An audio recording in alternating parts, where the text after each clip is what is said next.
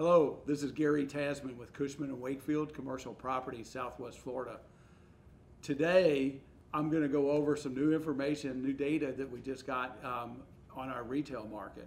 And I think it's going to be interesting to see what's happened in the retail market because of COVID, obviously.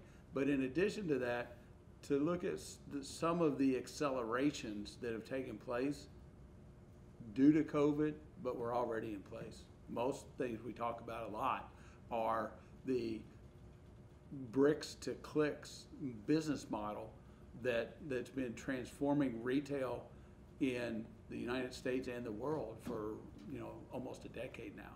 It's very interesting to know that our vacancy rates from pre-COVID to post-COVID, which are actually now in this sitting about a year, they haven't really changed that much. We have a slight increase, less than 0.5% increase in vacancy rates, and our rents are actually in most submarkets going up.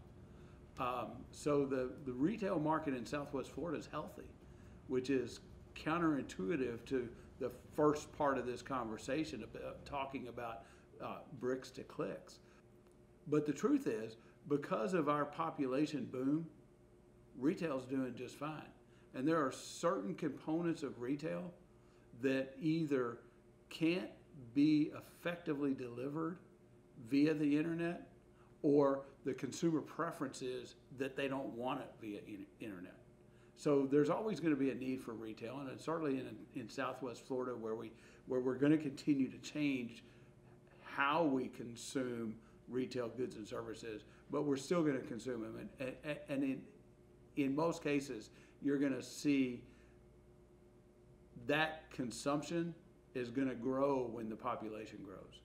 We've talked a lot about the housing boom in Southwest Florida, the population boom, the great quality of life we have here. It's all scaling over to a stable retail market now.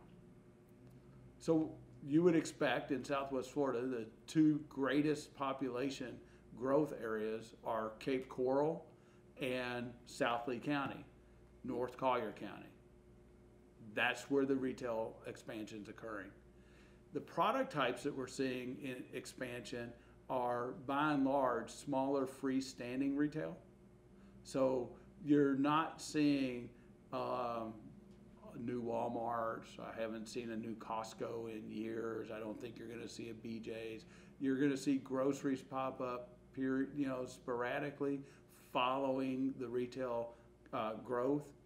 And then you're going to see the necessity retail and entertainment retail continue to grow again as our population grows.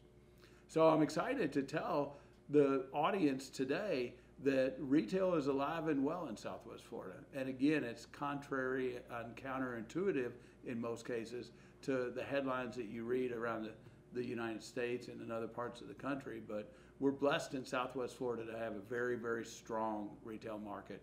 And I expect that it's going to continue as our population continues to grow.